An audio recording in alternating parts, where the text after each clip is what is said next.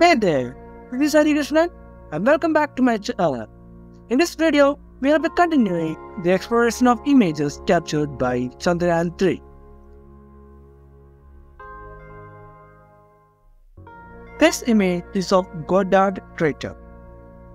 The Goddard crater is named after American physicist Robert H. Goddard. This impact crater reveals the story of celestial collisions.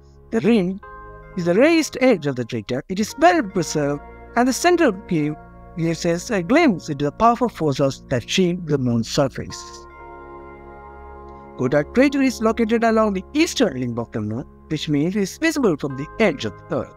Favorable librations refers to the more slight rocking and tipping movements that reveal different parts of its surface to us. During these favorable librations, we can see Goddard even from Earth. The crater is situated within Mare Marginis, a lunar region to the northeast of the prominent Embark crater. To the northeast, you will also find another crater named Alberoni. This picture also contains another crater named Yunus crater. It is named after the Egyptian astronomer Yunus, with its distinctive features and central peak. The crater offers insights into the moon's history of impacts. It lies on the far side of the moon, beyond the eastern limb.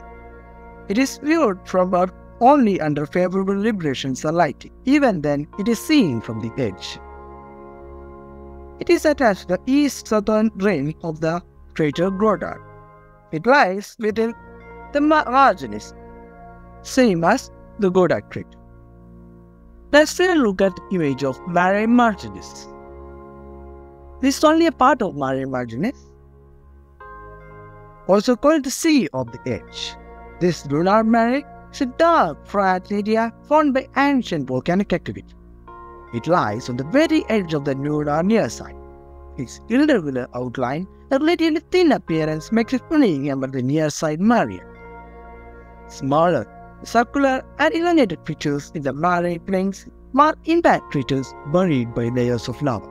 More intriguingly, Mare Marginis isn't centered on a clear, large impact basin. Instead, it seems to mark a low-lying region of the highlands where mare lavas were just able to reach the surface. Several large, mare-flooded craters also occur nearby. The surface of this mare even displays lunar swirls.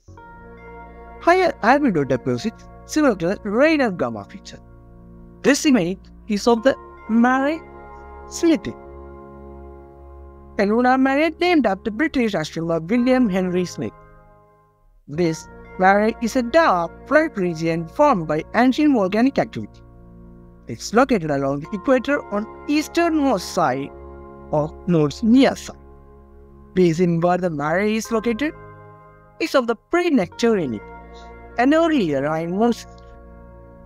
Features observed within the basin include wrinkle ridges, which are raised linear features caused by compressional forces. Submerged ghost craters are impact craters buried beneath lava flows, which are also visible in this mare. Near this mare, domes that are rounded elevations are also visible. Next, we'll take a look at the Hirayama crater. Named after Japanese astronomer Hirayama. This crater is a bowl-shaped depression on the moon's surface formed by impact events. Located on the far side of the moon, this region occasionally comes into view from Earth due to periods of favorable libration. However, it is best viewed from the orbit.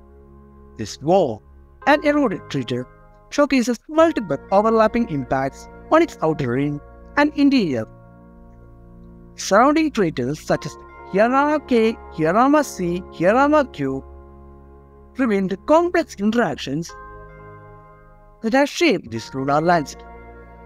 Next to it are the Brunner and Brunner S craters. The Brunner S is a satellite crater to the Brunner crater. These formations reveal complex interplay of impact events and subsequent modifications. We can see a well-defined interior inside the crater a rugged and irregular interior. with a central ridge formation that runs along the midpoint. A ring-like formation on the floor adds to the intrigue. Thanks for watching this video. Like, share and subscribe for more such videos.